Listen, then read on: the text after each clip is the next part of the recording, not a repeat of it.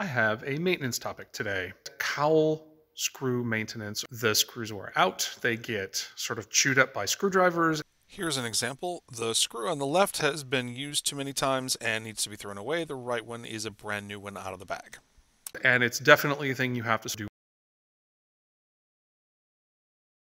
The other day, I took the cowl off of this 150 for the first time since its annual. There were definitely some screws that the shop had substituted in that I was slightly annoyed about. I started this replacement project because when I took the cowl off, the screws were mostly the countersunk ones like on the left and some washer and truss head screws like in the middle, but then one of the screws was a panhead screw like on the right, which is ridiculous. But some of them were just getting worn, and I made an order from Aircraft Spruce.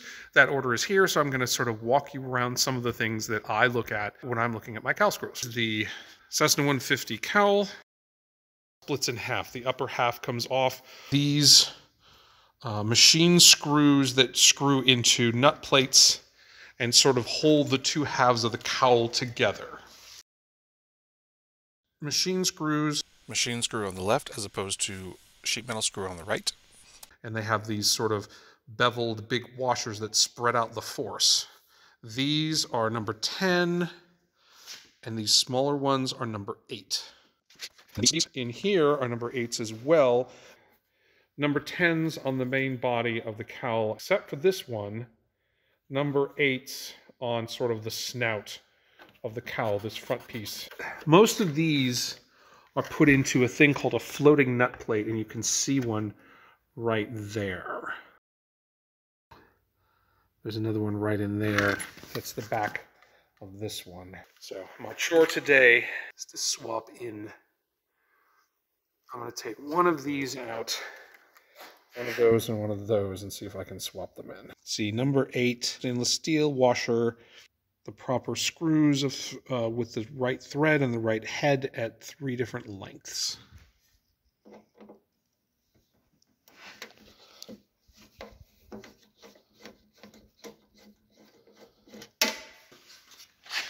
You can see sort of inside there, floating nut plate that it has to thread into.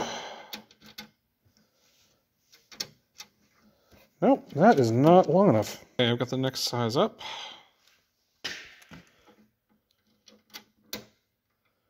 Oh, that's barely long enough.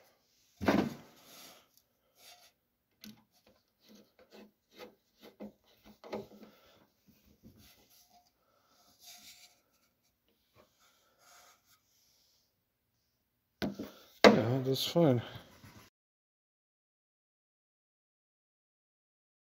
An R10, that's a 5. That's 10/16 or 5/8, and so it starts to grip right there. So that'll be fine. Yeah, I can feel behind it with my finger. It's got plenty of clearance before it hits anything. Go all the way through the nut plate. Have a nice purchase. Oh, okay, nice and snug. Cool. So I did those. So that one, those two, and that one. I'm going to do the same thing. Here are the ones that I'm about to put into those 5 locations. Post-maintenance scan.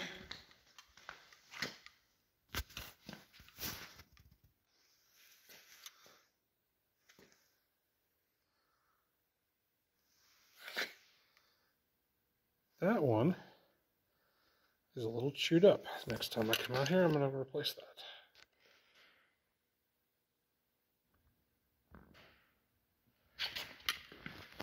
I'll replace those 2 today.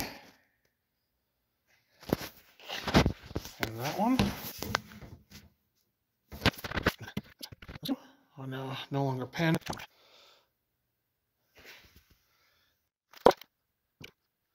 Next time I come out to the hangar, I will do a round of replacing the bigger screws because it looks like a few of them are sort of chewed up.